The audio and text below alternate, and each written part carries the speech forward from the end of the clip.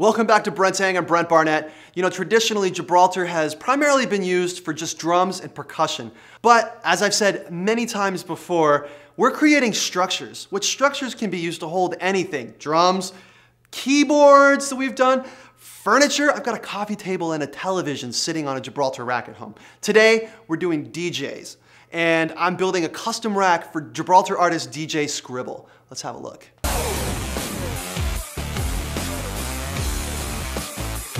We were at the 2014 DJ Expo in Atlantic City demoing our new workstations, the Radius, the Foundation, and a prototype of the Elevate. Well, DJ Skribble came into the booth and he got very excited. He wanted to find out how he could incorporate Gibraltar in his setup. The Elevate was designed to mount 2 PA speakers on the front, left, and right legs. But since this is in his home studio, we don't need the speakers. He's already got them positioned already. What he did want us to do though, was he wanted us to customize the height that the table was gonna sit at so that it was more comfortable for him. And he also wanted it to be mobile, so I added casters to it. So let's see how this comes together. First off, let's start by creating our base. We have 3 30-inch bases with 2 rack casters and 2 connector clamps on each. There are 3 43.5-inch front vertical supports.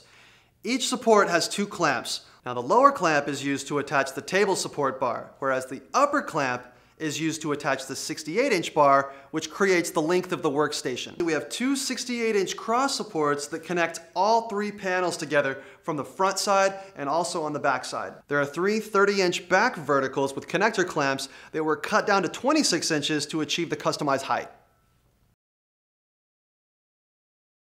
There are 3 20-inch cross supports that connect the front and back legs, and on each cross support, there are 2 rubber feet. These feet are what actually support the tabletop.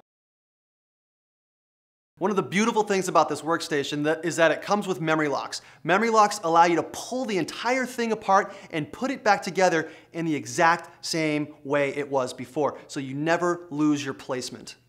So now, since the frame is done, all we need to do is add the tabletop and the second shelf so we can have his drum machine and his laptop mounted. So here's a completed workstation. All that is needed is some gear.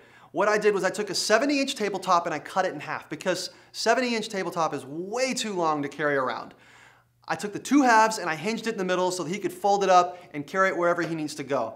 Now the shelf is actually a piece of plywood that I laminated, and on the underside I have the GEMC clamps, which is the electronic mounting arms. I just drilled right into the plywood and connected to the top rail. The really cool thing about attaching this shelf to the rails is that I get to position this shelf at whatever angle I need along this bar.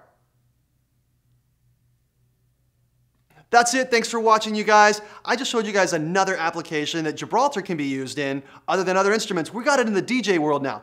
DJ Skribble is gonna love this because it's customized to the way he needs for it in order to do his job the best way he can. Plus, it's gonna look sick in his studio and on stage and in his living room. See you guys next time.